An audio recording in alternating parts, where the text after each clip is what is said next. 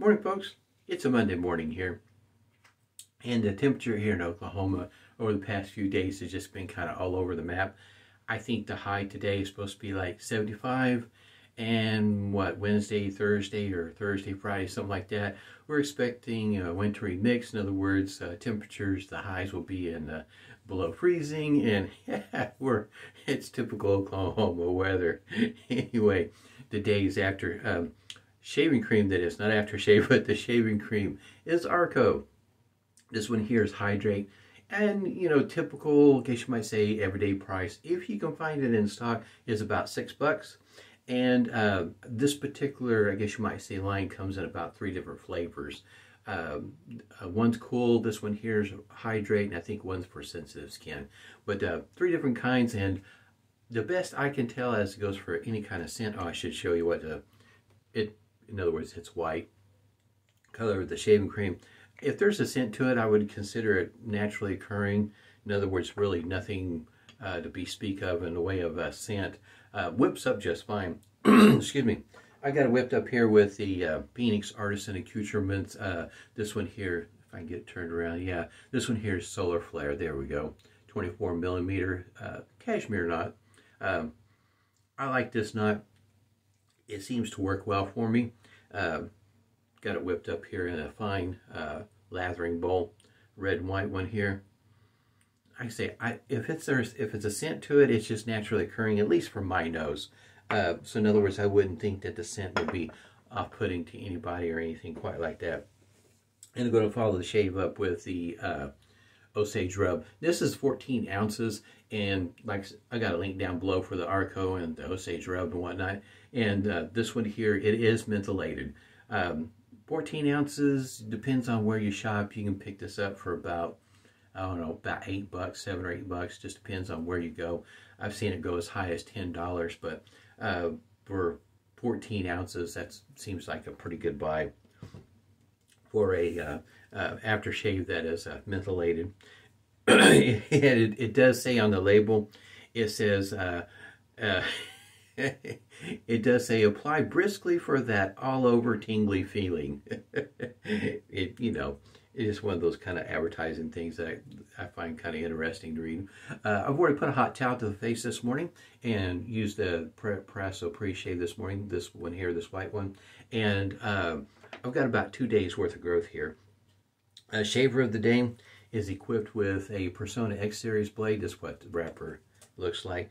And this particular shaver here, I got from Metalworks. He doesn't make these razors anymore, but this one here, this color is a very unique color. Depending on what kind of light you're looking at it, sometimes you might get a shade of purple.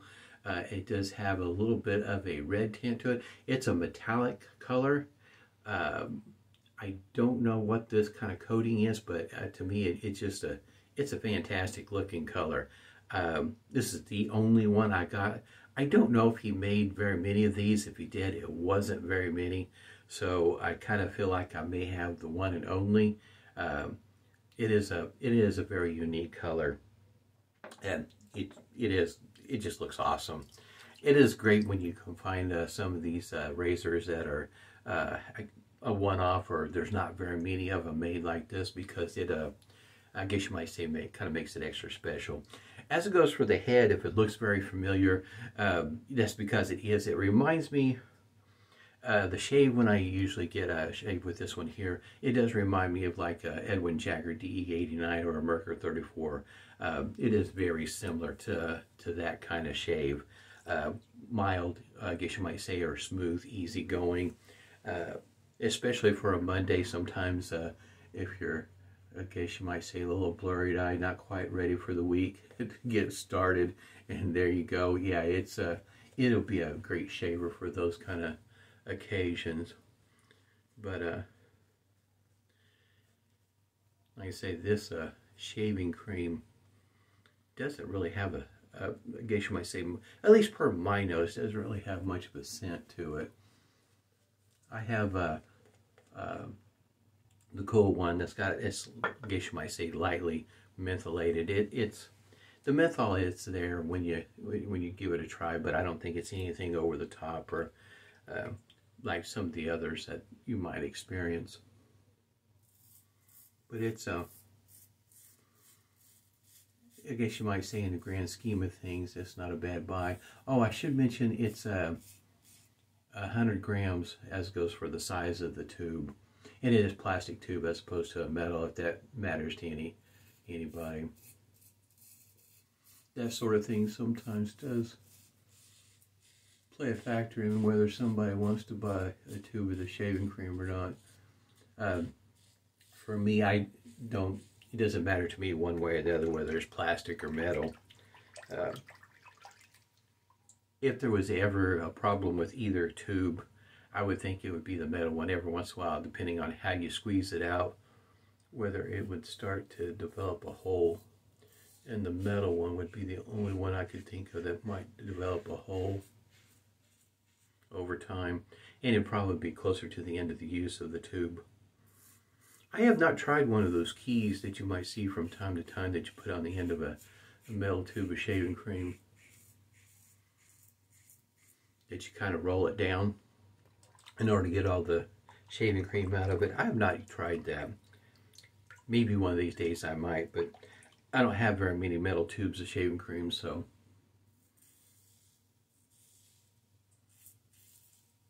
Right now I don't see much of a need for one. I just keep on squeezing it out just like it was toothpaste. That's first pass right there. 2 days worth of growth, taken off pretty quick, pretty easy going.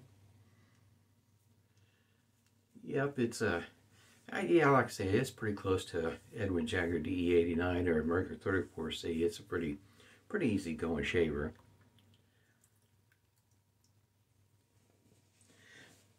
Speaking of the weather around here, it does, well, it's like this for me, it does play havoc with my sinuses. In other words, when the cold front comes through, I think it's supposed to be a low pressure front. When it does come through, it's gonna, I can usually tell the day before with my sinuses. It's a good weather barometer, in other words.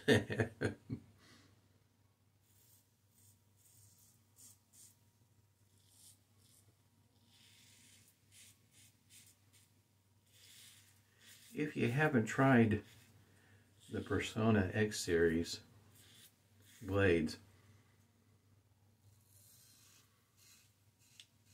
they typically come in a pack of 100. I have yet to see them come out, in other words, in a 5 or a 10 pack. They're usually sold in a 100 pack. And the packaging of these Personna blades, I guess you might say, have changed over time.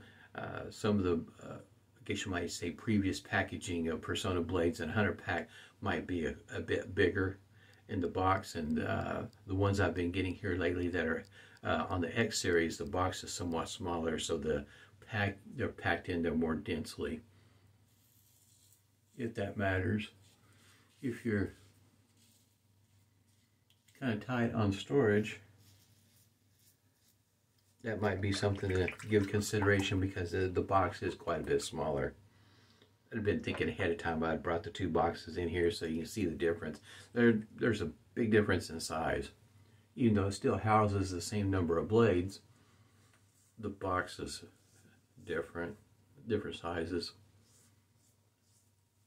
I also think that the wrapper is different too. This wrapper does seem to be quite a bit different than the, I guess you might say, the blue wrappers that we're accustomed to seeing Personna blades wrapped in.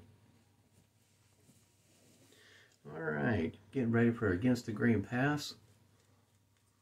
So far, no nicks, cuts, weepers. Nice, smooth, easy going Monday morning shave. For me, Personna blades work well. Pretty much whatever I put them in, I get nice shaves with them.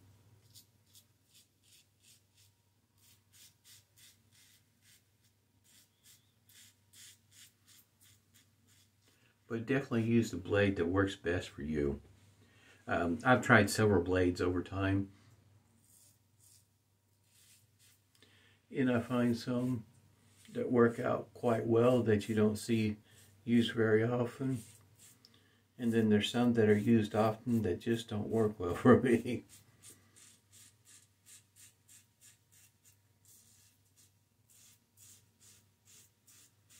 I guess that there was ever a rule in this kind of shaving, traditional or wet shaving, there was ever a rule. The rule is works what's best for you. It's your shave. A 3-pass shave may not work well for you. You may end up doing 2 passes across the grain. In other words, from ear to nose and then from nose to ear. If that works better for you, then that's what you should do. Our faces are different. The way our hair grows on our face. I thought mine was bad enough with the curl, and I watched a video here recently where the underneath right here in this area where I have my curl over here, and it grows in a different direction here, where somebody's hair was growing this direction, and boy, that's got to be tough. I can't. In other words, if you're growing a beard, I can't imagine how that would be. That's got to be a tough one to work with, because in other words, your typical, I guess you might say, shaving directions that I normally would use, you would have to vary it. So even a 2-pass shave for that kind of growth, you know, might be in the works, because you just change the direction of your strokes through the first 2 passes, and you could probably catch everything you need to catch. For me, just using the normal routine of the 3-pass shave, and a number of shavers work just fine for me. Ones that are, I guess you might say, more aggressive or efficient, I can work with those and get a 2-pass shave and be very close shave, smooth, comfortable. Shave afterwards, in other words, the shave feels just fantastic. Just doing a 2-pass shave. In other words, it may take a little while before you figure it all out. What's the best direction? What works best for you?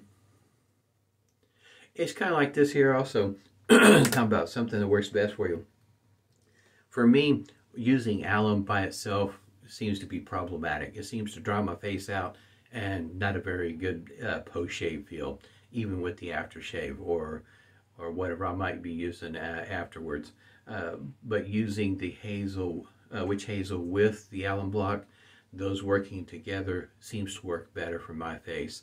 I can use the use the witch hazel by itself and the shave goes just fine, but I feel like, you know, in certain cases, anything that I get in the way of nicks or anything that in other words, that's not bleeding, no weepers or anything like that, little things that are going on with the face afterwards, I feel like it would help keep it healed up, I guess you might say. For me, I do get kind of concerned about that sort of thing. Things that you can't see that's going on with your face that you might find if you went straight to the aftershave. I feel like using the 2 in combination before I put the aftershave on that has alcohol in it works better for me. For some folks, they may not need either one of them. They go straight to the aftershave, and I can definitely understand it. There's what the restrictor looks like. It's a plastic opening right there. Like I say, work it to what works best for you. Like I say, this menthol, it is present. It's a lot like the, I guess you might say, Arko's shaving cream that's cool. This one here, there is just enough in there where you can feel the cooling sensation. I don't feel like it's over the top. At least for me. For those that are a little bit more sensitive to it, that may be a different story. But for me, I'm not sensitive to the menthol. And it does have just a great, nice cooling effect. I like to use it year-round, menthol. Anyway, I've had a great, fantastic shave this morning, especially for a Monday morning when you're not quite ready to get back to work. Hope everybody's doing well. Stay healthy, stay safe. Smooth shaves to you.